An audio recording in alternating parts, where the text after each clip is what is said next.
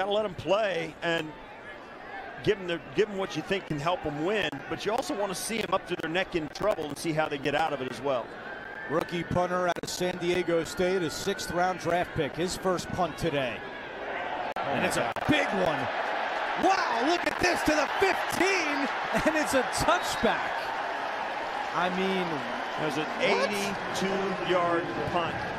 An 82-yard punt, net 62 out to the 20, and I think you found your punter.